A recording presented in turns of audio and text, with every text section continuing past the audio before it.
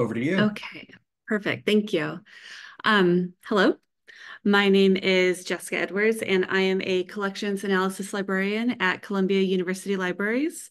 And I'm just going to go over how we've started using OpenAlex to look at open access output and to begin to develop metrics and talking points around it. So this is going to be very high level because we've really just kind of started looking at this. So here we go.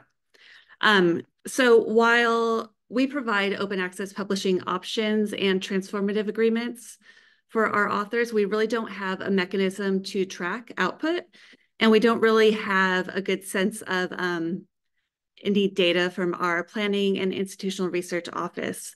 So we haven't had a good understanding of how or whether authors are using these agreements, or if they have other needs that aren't really being met through the libraries.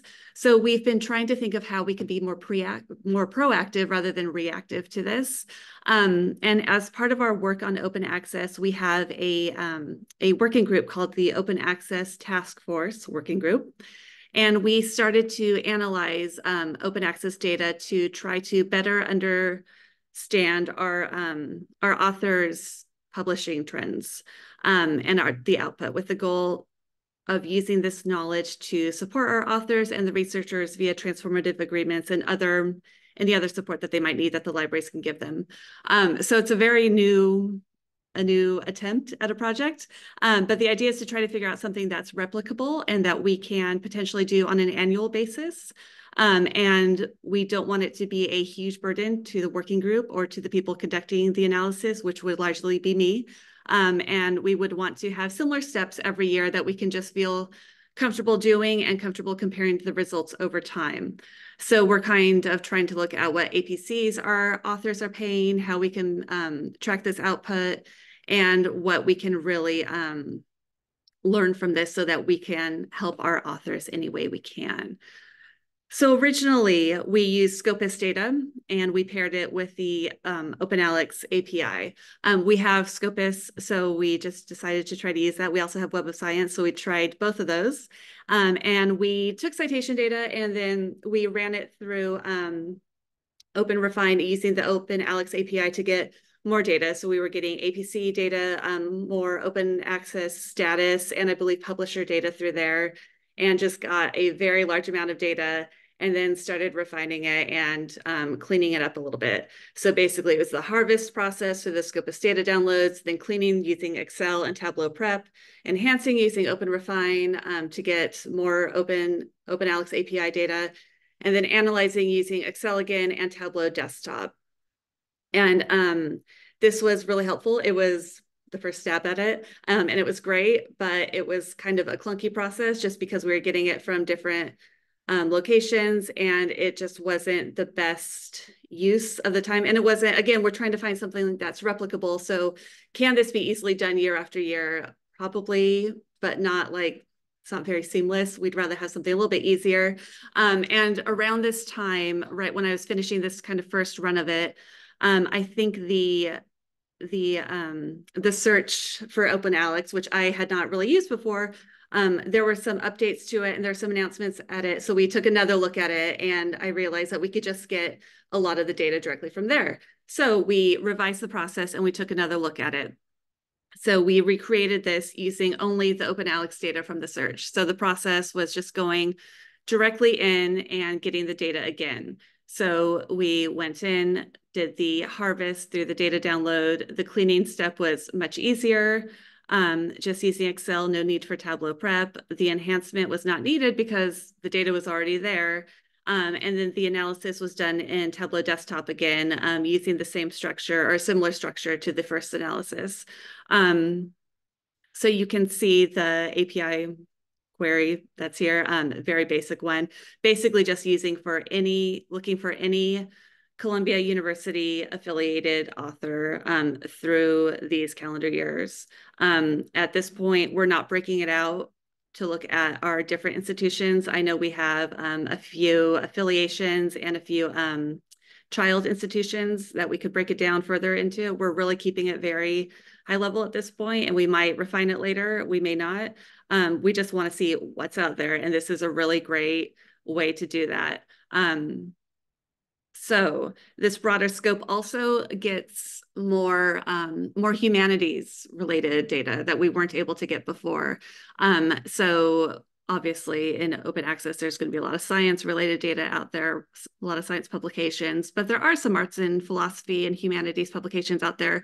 And we really were not going to be able to get a lot of that had we tried to keep using Scopus citations and then matching them with other data sources. So this was just so much better to get that broader sense of what's being published by our authors.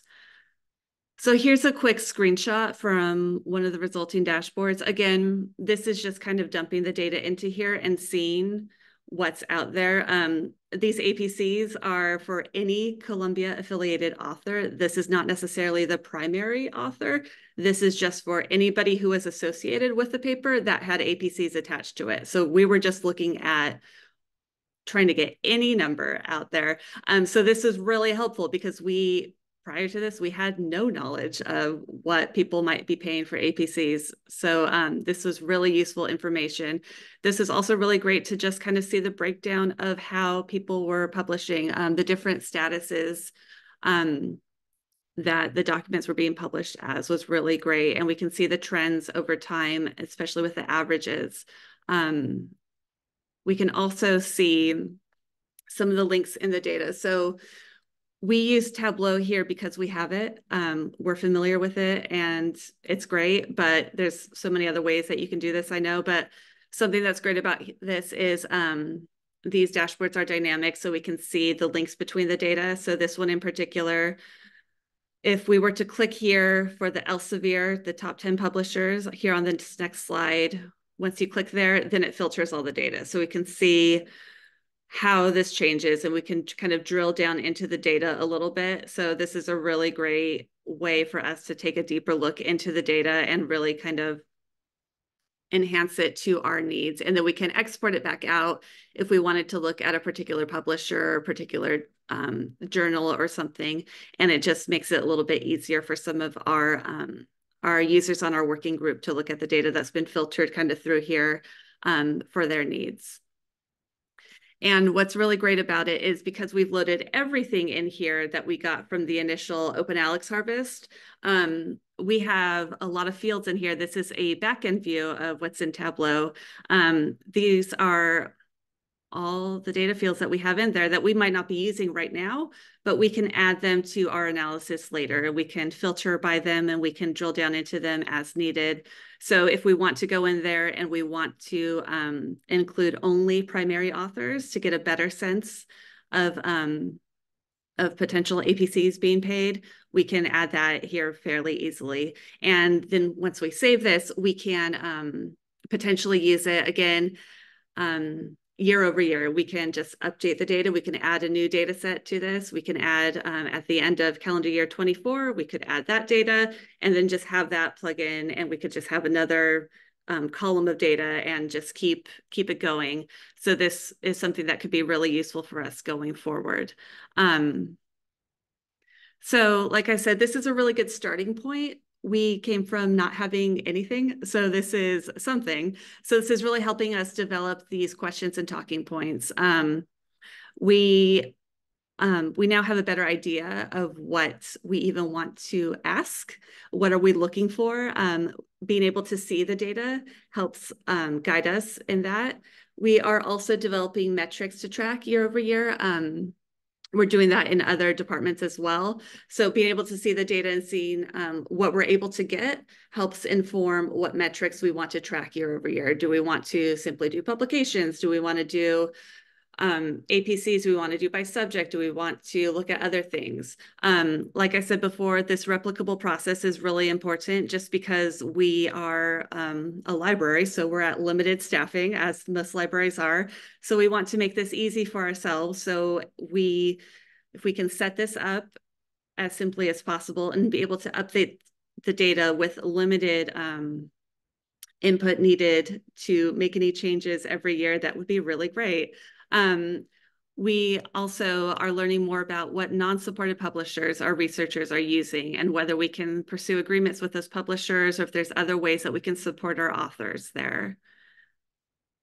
And then we have some potential future projects that we're hoping to do with this data. Some of them are right away, and some of them are maybe further off in the future. Like I said, we will eventually fine tune the authorship details to get a better sense of the APCs paid. We might drill down into the institution details to separate out related or child institutions if we feel that we need to. We may pair the output data with information about transformative agreements to estimate the impact of those agreements on reducing APCs.